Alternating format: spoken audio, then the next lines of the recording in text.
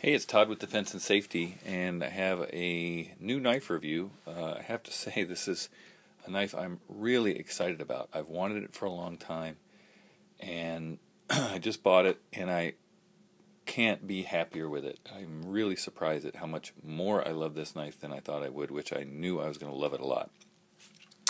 So the knife that I am going to review today is the Benchmade 707 Sequel. It's another McHenry Williams design. It's in 154 cm, and it's a 2.94 inch blade. Now I have the full black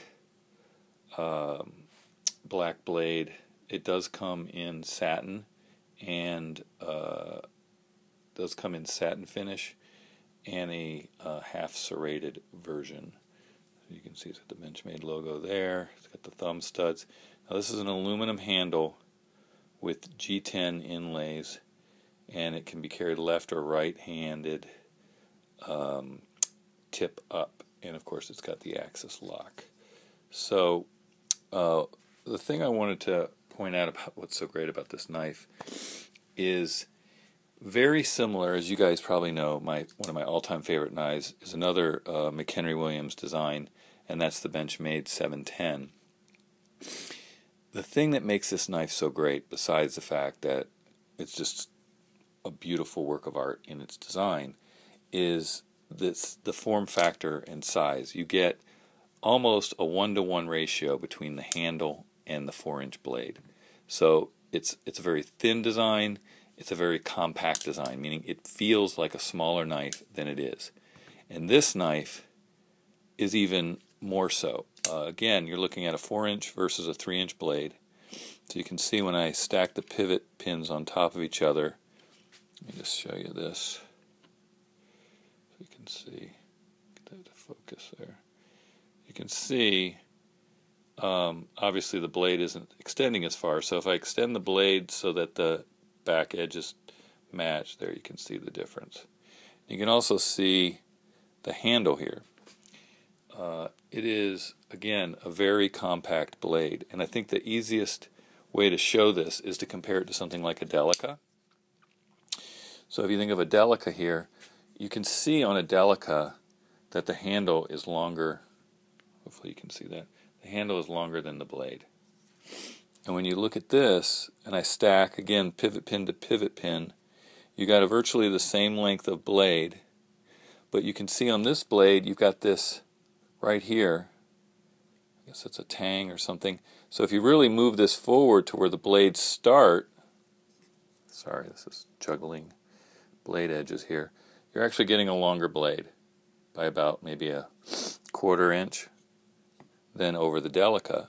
It's also thinner, doesn't have the spidey hole, and best of all, look at the handle there. Look how much handle is sticking out the back end. And if I do these closed, you'll see, just from a form factor, it's just a much smaller, more compact knife. Now another one I'd like to compare it to, just to give you a sense, is another awesome blade, which is the Para 2. And again, if you line these up on the pivot hole, you see that, you can see it's pretty, about a 1/2 inch longer, but you've got this half choil right here. So if you move the blade all the way up to where the blades both start, it's virtually the same length of cutting edge. Maybe an 1/8 more on the Para 2. Barely. You can see right there, barely. It's amazing. And when you, again, line the pivots up and look at the handle, look at how much more handle there is. And again, if you line it up at the blade length, tip to tip almost, it's even more handle there. So even though this seems like a really small knife, it is amazingly space efficient with that. It flicks out great, no blade play. It's a modified clip point. There's a slight swedge here. It's hard to see. I guess you can see it right there a little bit. Let me get this to focus again. I'm using my iPhone, so I have to touch the camera. There you go. See that little bit of swedge there? but amazingly space efficient. And to me, this thing carries so small and yet still offers plenty of blade, and it has become my new, or will become, my new kind of EDC knife. So when I'm carrying maybe an Emerson or a Spyderco Military, this will be a secondary blade that I'll carry for on my right side, because I'm left-handed, for pulling it out to do simple EDC type tasks. So again, I'm just in the handle construction, this aluminum, I didn't know if I was going to like it. I don't know what they do to this aluminum, but it's actually grippy. I mean, my thumb, hear it? It feels grippier almost than the G10 inlay there, which isn't the grippiest. But it's so small that you get a great purchase on it. And I can get all 4 fingers on it, and I have medium-sized hands. Medium, maybe medium-large. It's got, that kind of inlaid, kind of Griptilian style type jimping there and a little bit underneath here. But that's it. It's got a, looks like a G10 back spacer, and the liners are drilled. It looks to be about 4 holes, 1, 2, 3, 4, 5 holes on each side. But again, I am just really happy with this knife. I just can't believe how little and effective it is. And of all the knives I own, I could sit here and flick this thing out 100 times an hour.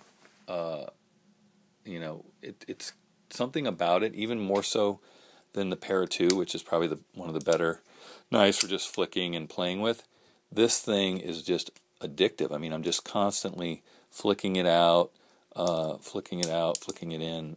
It's just that perfect size. I mean, it just gets lost in your hand. But again, like I said, the blade edge is almost identical to a Para 2. I mean, so you're giving up an eighth of an inch, and on a Delica, it's smaller, edge to edge. It's a smaller blade. So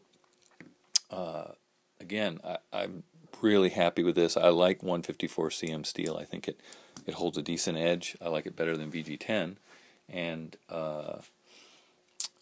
again, it's just like the perfect companion to the 710. So they just look really great together. This has the recurve, and this blade I just don't think it would be appropriate. It's a little too small to really be effective for a recurve. But if you're looking for, something that's legal in most states, under 3 inches, very compact design, fast to deploy, holds a great edge, great construction, very light, I really could not more recommend. And now there's varying prices out there. I actually got this on eBay, $118 delivered, no shipping costs. So that's a great price, because I've seen these as high as $140. So it's not a super cheap knife, but don't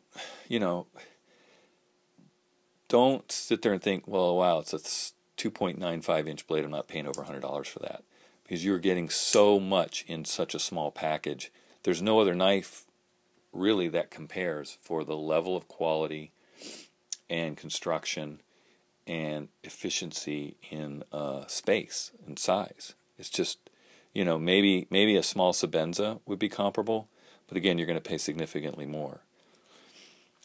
All right, well, I just wanted to bang out this review before I head out of town for the weekend and first half of this week. I didn't know if I was going to get any videos done. I've just been kind of busy or lazy, both. So, again, thanks for watching, and please subscribe if you like my channel.